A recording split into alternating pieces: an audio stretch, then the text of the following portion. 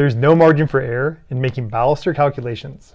Here is the easiest way to calculate how many balusters your project requires, as well as how to find the on-center spacing to make sure that they're all equally spaced out. First, enter the length of the handrail and divide by the total of the max gap in baluster width. Then round down to get your number of balusters and multiply by the width of each. Next, we subtract that number from the total handrail length and divide by the number of balusters plus 1. This gives us the distance between each baluster from center to center.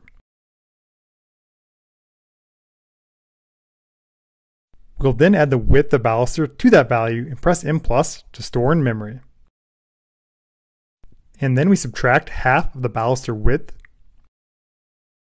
and push plus, recall M+. Now, repeatedly hitting the equal button will toggle through all of the on-center baluster positions.